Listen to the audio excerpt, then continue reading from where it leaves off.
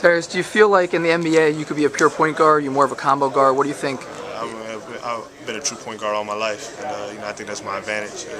Of other point guard prospects in this draft, and I proved that on the college level this year, leading my team. A team that people didn't expect to do much, but as a point guard, I did my best to get the best out of my players and get everybody involved. And I think that's my advantage in this thing, is being a true point guard. You're a guy that's kind of projected all over the board.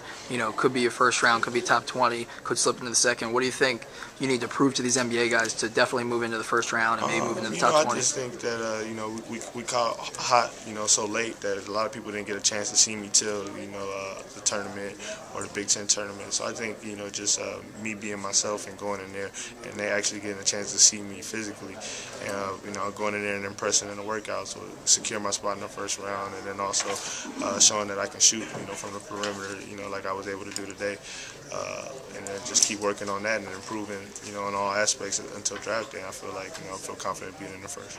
What's the biggest thing you've had to improve during this process to prove yourself? Has it been the NBA 3? Yeah, definitely the NBA 3. You got to adjust to that because it's farther behind, and so that's something I put a lot of work in every day. It's just definitely incorporated in my workout regimen, and I really attack that really hard, because I know that's what they're going to want to see.